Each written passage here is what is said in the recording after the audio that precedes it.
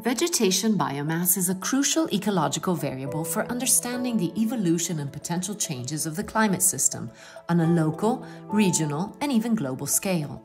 For this reason, it is recognized as one of the 54 essential climate variables used to characterize climate.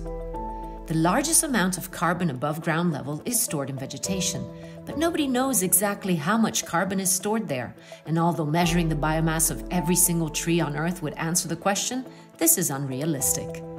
From the early days of spaceborne remote sensing, scientists recognize that biomass can be estimated, although remote sensing does not actually see forest biomass. It is generally agreed there is not one single satellite or algorithm that would give the best estimate of biomass everywhere.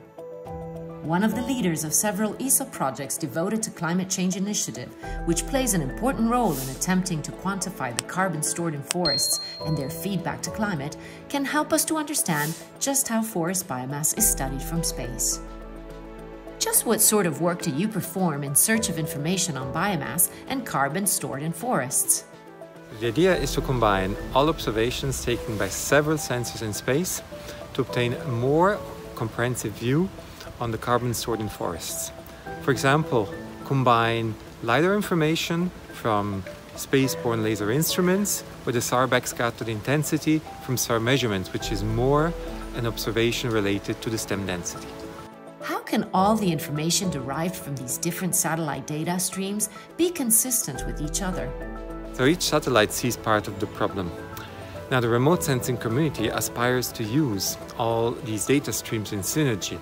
But truth is, we haven't been able to digest all these data streams, this gigantic amount of data. For example, now when we create a map, we only use a part of the data available. So the maps that we create only represent somehow the spatial distribution of the carbon stored in forest, but we do not know exactly how much carbon is stored in these forests. How reliable are trends in time that we get from maps of carbon based on satellite data? This is a crucial question in our current research. We do create maps from some observations that are not really related to biomass.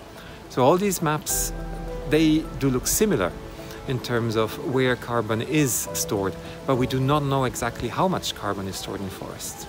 And we are actually pioneering the mapping of carbon globally. The thing is, we look for missions that will truly measure the forests from space and create a long record of observations consistent with each other through many decades. Are satellites becoming an operational tool to monitor forest carbon and therefore to understand which path climate is taking?